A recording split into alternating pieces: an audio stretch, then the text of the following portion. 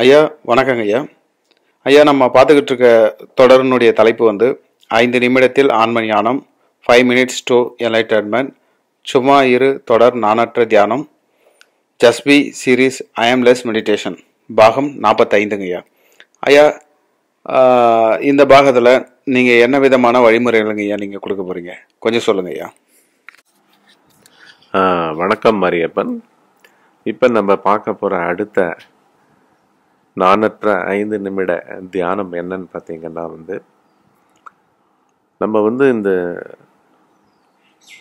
நம்ம மேன்மை அடைந்திருந்தால், நாம் நல்ல வளமாக வாழ்ந்திருந்தால், நன்கு நிறைய பேரால் பாராட்டப்படுபவராக வாழ்ந்திருந்தால், இது எல்லாத்துக்கும் காரணமே எங்கள் அம்மா, இது எல்லாத்துக்கும் காரணமே எங்கள் அப்பா, இதுக்கெல்லாம் காரணமே என்னுடைய உறவுகள், என்னுடைய நண்பர்கள், அந்த குறிப்பிட்ட நண்பன் மாத்திரம் இல்லைன்னா, குறிப்பிட்ட தோழி மாத்திரம் எனக்கு இல்லைன்னா அப்படின்னு தனக்கு நடக்கிற எல்லாத்தையும் அதாவது சூப்பர் இம்போஸ் பண்ணி மற்றவங்க மேல போட்டு அந்த அகந்தை வாழும் பாவம்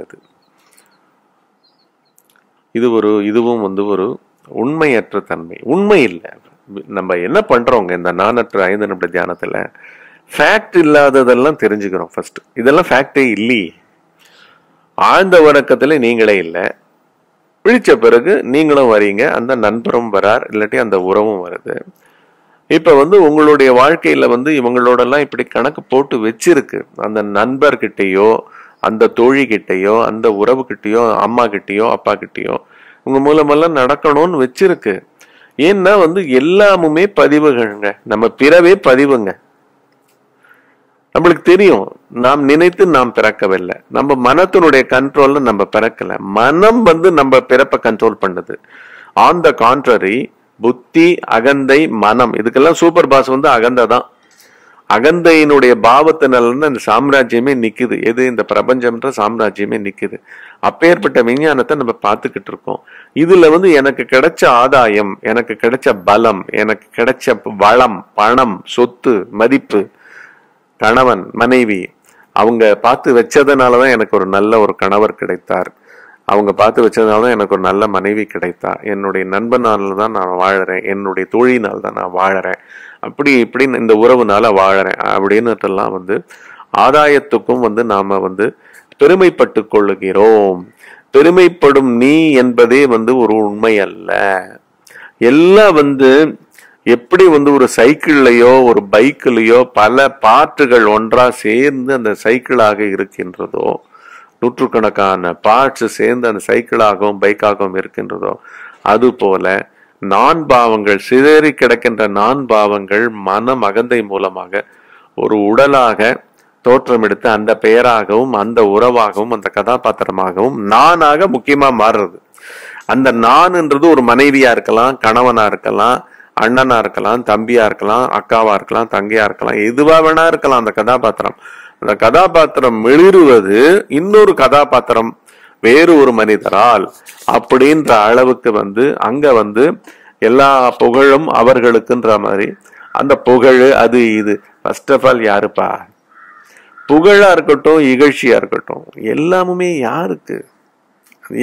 எந்த கதாபாத்திரத்துக்கு? கதாபாத்திரமே பொய்யாயிற்றே. அதனால நம்ம வேரோட இந்த வியாதிகளை பிடுங்கிறதுக்கு தான் நம்ம ஆட்படுறோம். இந்த நானற்ற தியானங்களுக்கு நம்ம ஆட்படுறோம்.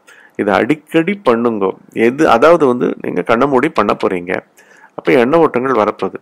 அப்பா, அவர் மாத்திரம் இல்லைன்னா நான் எப்படி போயிருந்திருப்பேன், இவங்க மாத்திரம் இல்லைன்னா நான் எப்படி ஆயிருந்திருப்பேன் அப்படின்னு பலவிதமான அதுல என்னன்னா அல்டிமேட்டா பாத்தீங்கன்னா சுயநலத்துல உங்களை நீங்களே சந்தோஷிச்சுக்கிறீங்க, சந்தோஷமா ஃபீல் பண்றீங்க. நல்ல வேலைப்பா இந்த மாதிரி கணவர் கிடைச்சார், நல்ல வேலைப்பா இந்த மாதிரியான மனைவி கிடைச்சா, இவங்களால கிடைச்சா, அவங்களால கிடைச்சா, இப்படி கிடைச்சது, இப்படி நடந்தது அப்படின்னு சொல்லிட்டு நடக்கப்பட்ட உங்களுடைய வாழ்வினுடைய நிகழ்வுகளுக்கு நல்ல வேளை அப்படி நடந்தது, அவர்களால் நடந்தது அப்படின்னு எல்லாம் அந்த போற அந்த ஒரு முக்கியமான அந்த அகந்தையினுடைய பல வீச்சுக்கள் புத்தி மூலமா இதெல்லாம் நுட்பமாக நம்ம பார்க்கிறோம். இந்த அருமை பெருமைகளை, இந்த சந்தோஷங்களை, இதெல்லாம் ஒரு பெருமையே இல்லைங்க. எதுவுமே பெருமை இல்லைங்க. ஏன்னா எப்பேற்பட்ட பெருமை கொண்டவனும் எப்பேற்பட்ட சிறுமைக்கு ஆட்படுபவர்களும் மனமற்று புத்தியற்று அகந்தையற்று ஆழ்ந்த உறக்கத்தில் மறைந்து விடுகிறார்கள். அதனால எல்லாம் நம்ம ஃபேட்டலிஸ்டிக்கா சொல்லலை. அதாவது என்ன, ஒரு எல்லாம் அழிந்து போகிற மனப்பான்மை இல்லை. உண்மையில தனியாக ஒரு உணர்ச்சிக்கு இங்கு தனி அறிவுக்கு அதிகாரம் இல்லை. ஒரு பேரறிவிலிருந்து ஏற்படுகின்ற ஒரு பிரதிபலிப்பு தான் நம்முடைய வாழ்க்கை. இந்த பெரிய பாதையை நோக்கி நம்ம டிராவல்ல இந்த சிறு சிறு தடங்கல்கள்லாம் எப்பேற்பட்ட ஒரு இதுவா நம்மளை தடுத்து போட்டுரும் அப்படின்றதுக்கு தான் நான் இந்த நானற்ற தியானங்களை பல விதங்கள்ல நாமே பார்த்து நாமே தெளியணும் அப்படின்றத நான் சொல்லிட்டு இருக்கேன். அதனால இந்த நானற்ற தியானத்தை நான் மேன்மையற்றதே, நான் நன்றாக இருப்பதே, நான் வாழ்வதே, நான் உயிருடன் இருப்பதே இவர்களால் தான். அவர்களும் ஒரு காரணம். ஆனா இந்த உயிர் வாழ்க்கையே பொய் வாழ்க்கையா இருக்கும் பொழுது போக வேண்டிய இடம் வேற எங்கேயோ இருக்குங்க. உண்மை உயிரை நாடி நாம் சென்று கொண்டிருக்கின்றோம். அந்த அடிப்படையை என்றைக்குமே மறந்து விடக்கூடாது. அந்த அடிப்படையில இந்த நானற்ற தியானத்தை 5 நிமிடம் பண்ணுங்க. கண்ணை மூடிக்கிட்டு சேஃபான இடத்துல பண்ணுங்க. அடிக்கடி பண்ணுங்க. பண்ண பண்ண பண்ண பண்ண எல்லா சார்புகள்ல இருந்தும் நம்ம விடுபட்டு பூரணமான உண்மை பொருள் எதுன்றதை நோக்கிய ஒரு தீர்த்த யாத்திரையை ஆரம்பிப்போம். அதுக்கு தான் இந்த தியானம். அடிக்கடி பண்ணுங்க. அடுத்த நானற்ற தியானத்துல சந்திப்போம்.